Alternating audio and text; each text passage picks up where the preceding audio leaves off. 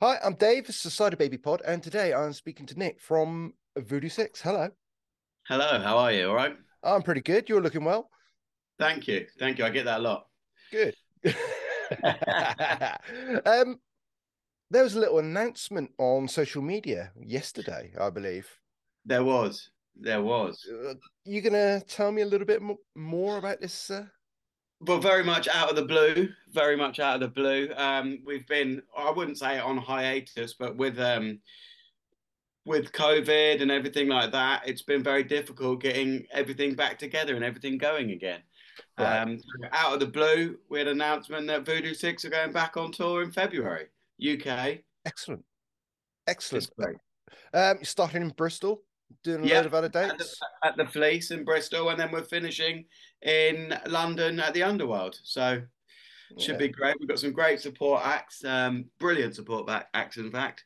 And yeah, really excited, really excited. Yeah. Um, So how did this, what was the conversation? Somebody ring you up and say, "Oi, we want to see you touring again," or Basically, it was, "Are you free at the end of February?" And I was like, "Yes," and the rest of them were like, "Yes," and that's it. And that is it. That is literally what happened. And there was no, oh, we tried to do this. It was, are you free? And then a week later, the dates are announced. excellent, excellent. So that is how it worked. Yeah, yeah. So it's, like I said, very much out of the blue. It's been a long time coming. We've all been busy with other projects, but Yeah. we're now, this is obviously our baby, this project. We've been, it's been going for a long time, and we're just excited to get it back on the road, get going again, play some of the songs to people. It's going to be a little bit of a greatest hits tour we're going to do. Oh, brilliant. So Well, Simulation Game came out just prior to COVID taking off. So actually came out in COVID. in COVID. Yeah, it was initially supposed to be released before COVID, and Yeah. then as the release date sort of got held up by COVID starting, and we had the biggest issue was we couldn't get the CDs printed because the CD companies were all shutting because of COVID. Right. And there was a massive backlog, and it ended up where we couldn't release it on the initial release date because we didn't have the product. We didn't have it. Mm. Yeah. Everything shut down. So then it got delayed and delayed, and then we ended up by just um, sort of getting it out. But that's the reason why ended up by there was supposed to be a vinyl release and all that, and COVID just killed it, killed the whole thing. Yeah.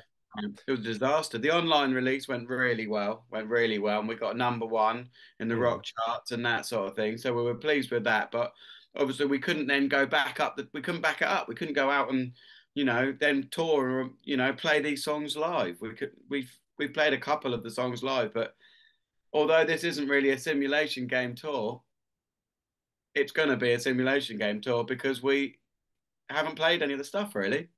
Yeah. Yeah. I mean, it's your second album, isn't it, with the band? It's my second one with the band. Yeah, yeah, Yeah.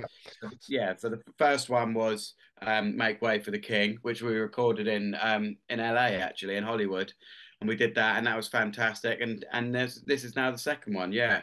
So Mm. So you yourself then have got quite a draw of songs to pull to make them quite a tasty set, shall we say? well, yeah. I mean, the band. I mean, well, like I said, we're not just going to be playing stuff from the albums that I'm on. With Mm. there's the band was existed and was very strong before I even was in the picture. So Yeah, I saw yeah. him at Sonosphere, so 2014, I believe. So yeah, Do you know what the funny about that is? I was there at that Sonosphere and I didn't see them. you How, didn't. how I didn't see them. I Oh, didn't even know they that's were playing. shocking. I That know is it's absolutely unbelievable. shocking. And I was there. I was there. I was watching somebody else at the time, which is terrible, isn't it? Well, who would have thought? Who would have thought? I didn't. I didn't even know they were on. And then it was only like conversations later. I was like, I was there. I was at that festival, but I didn't see them. Yeah, yeah. Well, it was. You missed a very good set, I've got to say. Apparently, they tell me about it all the time, and Yeah. they hark back to the good old days. Well, surely you can make some more memories of your own now with the guys. Yeah, yeah, we've done a lot of that. We've done a lot of touring since I've been in the band. Did you know what the weird thing is as well? I still feel like the new boy. I still feel like the new guy, and yet I am the longest serving singer in Voodoo Six, Yeah, which yeah. is crazy. But I just, I feel like, oh, I'm the new singer still. And yeah, I think I've been in the band 7 years. Yeah, must be something like that. Yeah. Yeah, which is crazy. Obviously, two and a half, we haven't been able to do anything because of obviously the restrictions. And but yeah, yeah, I feel yeah, I feel I've been in there a long time, but I haven't got many miles on the clock, if that makes sense, Yeah. because we haven't we've lost a lot of time. Simulation game seems to have more of your stamp, your own personal stamp on the music. Would that be correct in saying so? Um, yeah, possibly. I don't know. It's very simulation game in itself was a very different project. Hmm. Um, it was very much more strings focused than anything else, which wasn't really intentional. It just started happening, and then Tony had this amazing um, strings player out in Los Angeles that he really and ended up by um, getting them to do lots of stuff on the album, and we ended up by become very heavily strings based, Right. making it a bit more, I don't know, maybe a bit more dramatic, a bit more theatrical, a bit more Bond theme. but but you know, it was just it was a opportunity. We wanted to do something slightly different, you know, Yeah. keep it interesting. We've already started working on another one, Cool. um, which is going to be probably a bit more basic. Not when I say basic, I mean more meat and Yeah. potatoes, rock and roll. Yeah. Um, Yeah. Sort of, but that was the simulation game was really good fun to sort of dive into different areas and sort of explore different avenues musically, really. Yeah. I mean, it's more conceptual, I suppose, Exactly. Yeah. in its being, but all the better for it, though. I mean, a lot of bands seem to shy away from like the concept album and the full experience. They just want to put out singles left, right, and center now, and you know. Well, I think the whole market's changed, hasn't it? A lot of the time, Mm. I mean, are albums even relevant anymore? Do you know what I mean? Well, Like, yeah, do people sit and listen to albums, or do they just put shuffle on their Spotify and it just plays stuff? yeah, Do you know what I mean? Like, yeah, I don't know. It's changed so much, even in the time, even in the last 10 years. I mean, how much it's changed is crazy. And I don't know. Are we dinosaurs by still sitting there producing sort of 60-minute albums? Is that something of the past now? I don't know. I just always feel like you have to do it that way because that represents a body of music from that moment in time, you know? mm, I feel if you just release singles, it feels almost like you're just sort of releasing ideas as you have them, as yeah, opposed to creating a body of work that, the simulation game, it shows where we were in 2020 when it was written, yeah, and then Make Way for the King shows where we were as a band in 2018. And I feel that if you're just releasing singles constantly, you don't get a body of work to a period of time. Does that make sense? yeah. And it's a snapshot in time. Yeah, exactly that. Yeah, Yeah, I'm trying not to name drop. I was speaking to Bob Catley yesterday yeah, at the Fleece in Bristol, yeah, and we're talking about the production of Wings of Heaven, which is one of their albums in '88, yeah. and they weren't happy with the production.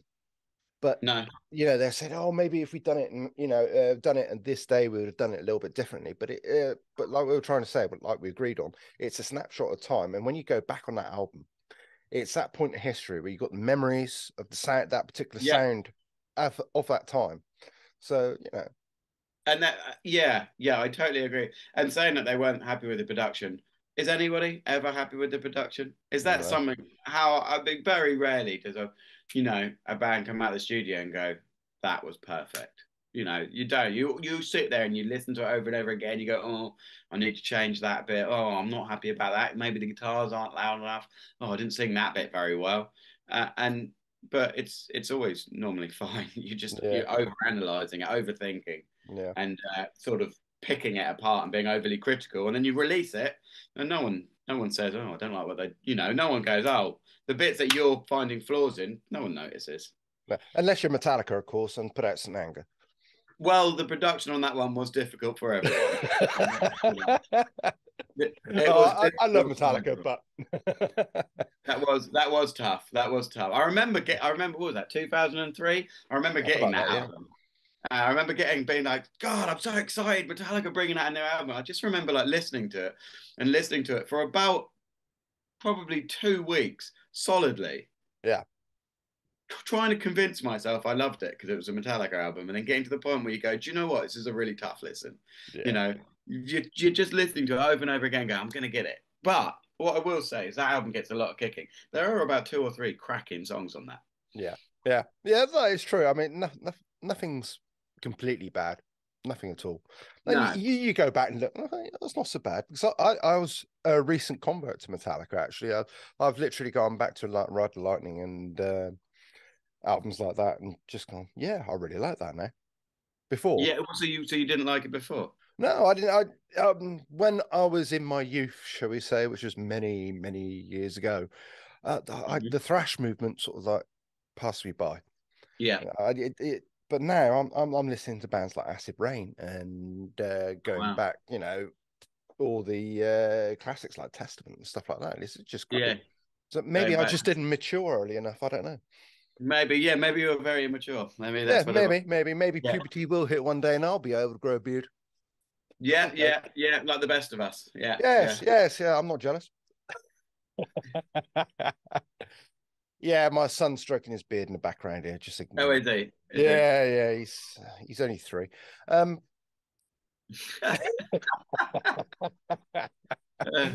oh dear. Moving on, where do you see yourselves now? If you're beginning the writing process, and surely we could really expect an album maybe late in next year or early part of 24. Where are we now? What are we? Yeah, I would be very disappointed if something didn't come out next year.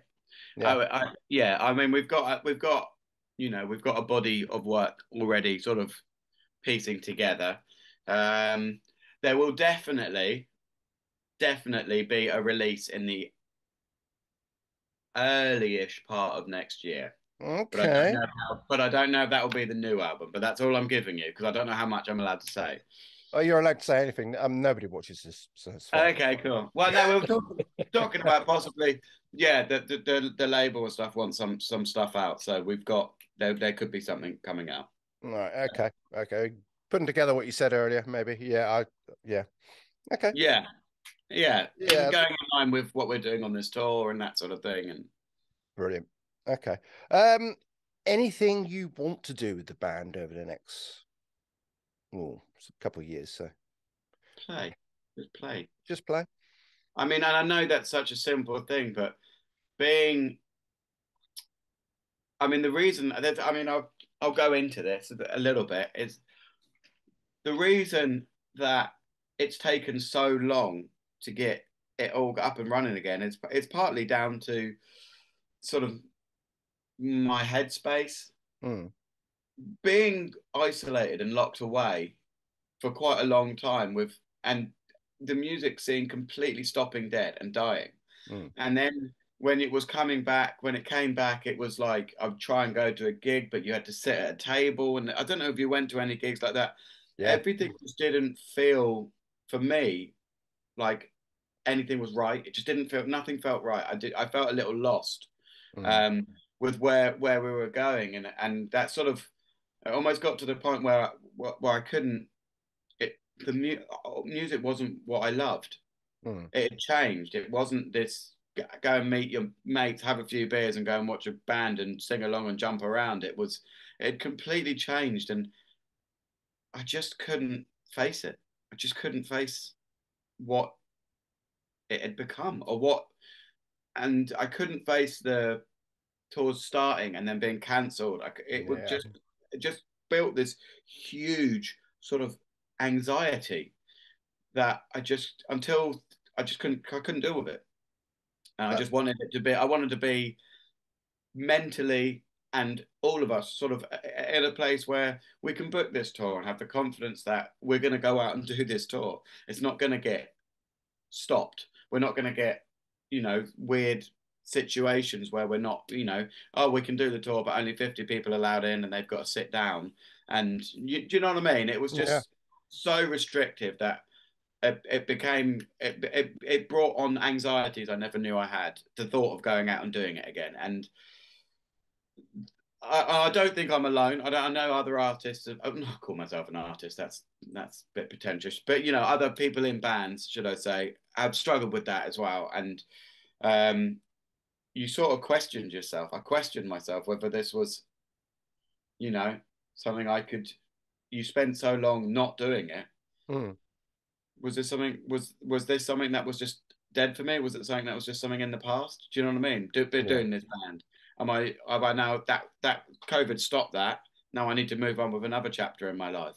Mm. And I felt a little bit like that. Wasn't sure if it was something I could still do, So it was a lot of self-doubt and those sort of things sort of crept in with the time away from it. But now I'm just so excited. I'm just, so excited to get back out and do it all again. And I can't wait.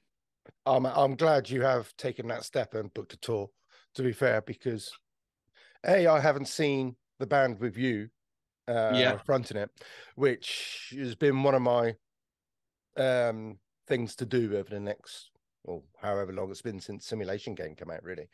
But also, there's been so many people that have disappeared from the music scene, like you've said, because Yeah. of COVID. They've just questioned their whole life choices and think, no, that's it. I've had enough. But I'm glad you've taken that brave step and said, yeah, let's do it. Yeah. Well, I mean, do you know what? Do you know, one of the reasons that made me think, let's do this was I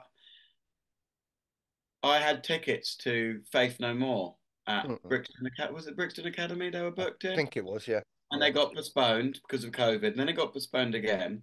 And then they just cancelled it because Mike Patton just said he can't do it. And then you go, so if someone like Mike Patton from Faith No More is having the same thoughts Mm, that I am, that it sort of almost made me feel like, I'm not alone.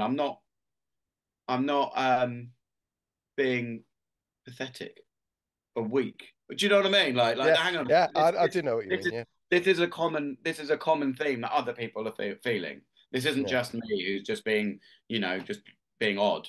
I'm like, no, Mm, no, no, hang on a minute. This is, he said he couldn't deal with coming back on the road, and they cancelled their whole tour. So I know it was a negative that they cancelled their tour, but at the same time, it made me think, hang on a minute, no, this is all right. This is, you know, this isn't necessarily, just me having this situation. It's a bigger problem. So yeah, yeah, so that sort of was one of the sort of, I don't know, catalysts for getting things going again. Sort of yeah. going, oh, hang on a minute, no, no, yeah, I can do this. Excellent.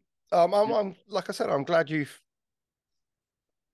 taken that step, and I look forward to seeing you in Bristol, or maybe one of the other dates, and Well, hopefully, maybe all of them. Maybe all of them. How about maybe that? well, yeah. I mean, you could take me as your like tour driver or something like that. If you want, doing a driving Maybe. job, have a driving job. You've seen my driving, then you probably say no. Okay. You can drive alongside. How about that? Yeah, I could follow you around. We'll wait for you from our palace on wheels. Okay, okay. Yeah, maybe the restraining order keeping me, 50 feet away. Yeah, yeah, that's pretty standard. We get that a lot as well. You do? No. Well, Yes. Yes. maybe you can take my son as a tour photographer. He is a passable photographer. I mean, Well, tell him to come to the Fleece and take some photos of us. I expect he will. He will, because he was the one actually that got me into Voodoo Six in the first place. Oh, did he?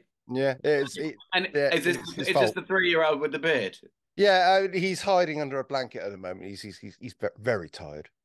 Oh, yeah, I can Yeah, imagine. It's yeah, bad. But yeah, yeah, it'll be great to see you at the Fleece. Like I said, just so excited. I just can't believe it's actually happening again. And I know this isn't a big. We're not stadium tour. We're not doing anything amazing, but it's something that's such a massive part of all of our lives that just stopped and just was gone, mm, and you just ever going to come back. So I don't know. Every band that's gone back on tour has said the same thing as me.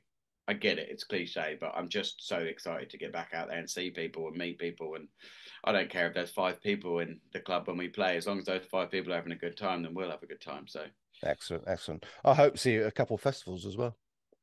Yeah, yeah, yeah. One Uh, thing at a time. all One thing right, at a time. no denial there, but that's all right. Damn it, I was hoping to get a scoop. No, All right. Thank you so much for your time, Nick. It's been a no, pleasure. thank you. Excellent. See you on the road. See you soon. Bye bye.